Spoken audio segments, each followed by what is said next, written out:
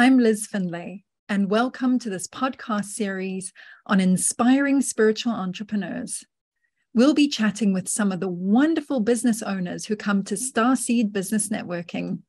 This is a free monthly meeting I co-host on Zoom with Steve Nobel, and you can find details of the next meeting on the events page of my website, lizfindlay.com.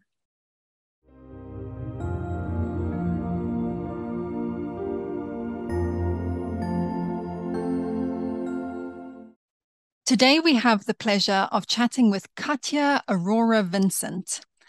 Katja Aurora is an energy healer who helps her clients to reignite their innate spark of joy, facing their shadows and leading to a new sense of personal freedom and confidence. So, Katja Aurora, thank you for being with us. Thank you for the opportunity. So, you grew up in Eastern Germany.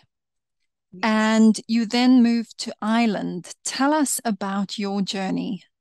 Yeah. So I was born behind the wall, was 9 years behind the wall, and then moved. Well, I kind of, still went through all my upbringing and everything in Germany. But at some point, I just needed to come out of Germany to just be myself. And Ireland felt like a right place to go to. My sister had been there before, so she was raving about it. She really loved it there. And as we weren't able to travel so much when I was smaller, it was lovely to go to a country that was Western. So that was one other thing in there why I went to Ireland. And it's just beautiful to be there. I think once you were in Ireland, once you always come back, and I still feel the pull now. But yeah, it was renowned for its spiritual people as well. That was another reason why I went there. I had my first Reiki initiation in 2005, beginning 2005, and right afterwards I went to Ireland. So I kind of had an inkling of, okay, I want to expand my knowledge and my awareness of things, and what better place to go than Ireland. And funny enough, the first half year I did not meet anybody remotely spiritual at all. So that was my initiation phase. Could I stay long enough to actually meet somebody that was of relevance? But yeah, I after half a year, I met one particular person there that it was almost like, when you fall in love first, it was like a boom, but it wasn't like, he wasn't my partner in any way, but it was so I'm thinking for a word now. So profound. It made me not eat for one day. Like that relation, that just meeting the person. So it was really profound for me, that particular relationship. And we talked for a whole day, catching up on our lives as if we always known each other. And obviously we have, but it's like, it was so fascinating to me. And then my journey started unraveling. So I had an apprenticeship to be a pre-Celtic shaman. I had that for about 2 years there. And I learned a lot. I just learned a lot. And Ireland is so the energy there the veils are so thin that you can access the nature spirits very profoundly. And all through my time there, I was house sitting for a time. I had a dog to look after. I went out for dog walks all the time.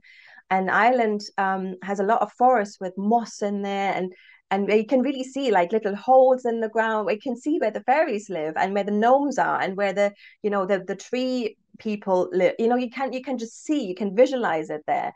And I always saw them in my third eye. So I was walking the path and saw them and would feel the energy, the mood of the day, because every time I went into the forest, it was a different mood. It wasn't the same every day. So sometimes they had a celebration going on. Sometimes they were really quiet because something had happened just before I came in. Like I just really loved that, and I started to say hello to them all the time. I was just so, and I still in my mind now when I do meditation, I sometimes go to that particular little forest place where I had my favorite time of, spending time with the fairies there. I could see fairies when I was little, But I didn't remember, I didn't realize that up until the point that I got to Ireland, and I remembered things again, and suddenly realized, the magic that I did as a child, which I was told wasn't real, was actually real. I realized that in the forests of Ireland. And then I started to reignite that. So the reignition is my own journey, right? I reignited that in myself by talking to the nature spirits, and just, yeah, being more of who I am and who I was, peeling away the layers that are in the way that usually come up through your upbringing and stuff. But yeah, it was a really profound time for me, Ireland. And then I knew from Ireland, um, everything was kind of coming to a close there. So I did African drumming there, things with my hand. I did lots of different things just to try things out. And that came to an end. And there was other things, like my work was kind of coming to an end. And I had a friend in England who just happened to say, oh, I've got a room becoming available in my house. Do you want to come over? And I then went, and I knew, I was told that there was another person telling me I was going to meet my husband in England. I didn't know it was an English person. She said to me he was European, but I'm going to meet my husband in England. So I knew I had to go to England, and I didn't plan to stay for long. I planned like staying a year. As things go, you just find your person, and then I knew I had to stay. But it was really difficult for me to come to England, because Ireland is very slow paced. I lived in Berlin before. Berlin is kind of half the pace of London, if you want to compare that. And Ireland is even slower than that. It's probably like half that of Berlin.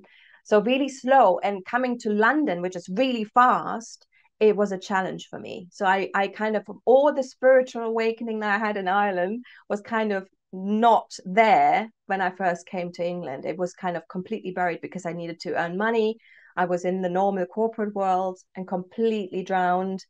I didn't even have the money to get back to Germany to visit my parents. It was really difficult. But yeah, then I met my husband, and suddenly things then started to evolve properly. And I became a little bit more relaxed in being here. I learned to be with the fast pace. And I am a really fast paced learner and doer, but I had gotten used to the slow pace in Ireland, which then that was the challenge basically. But it was good because it helped me develop my skills and be more open. And I got through the jungle of the real world and came back to myself. And then did other things here, like I did magic school. That's another a deep dive for a whole year, learning different skills. And yeah, that's how everything happened for me. And really, I couldn't keep the things that I had learned to myself. I wanted to share them. I didn't want to, yes, it did a lot of good for me, but I also had a lot of people around me that were struggling with things. I was always the one they came to.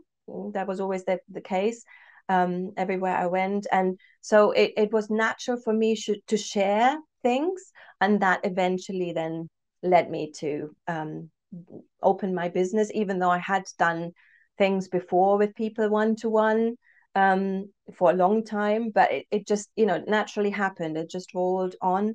And yeah, through the whole journey that I went through in England, I had 3 burnouts. One was in Ireland, actually. When I started to be there, I changed my diet from a complete vegan in Berlin, it's a haven of veganism, to Ireland, where I had a questionable vegetarian diet.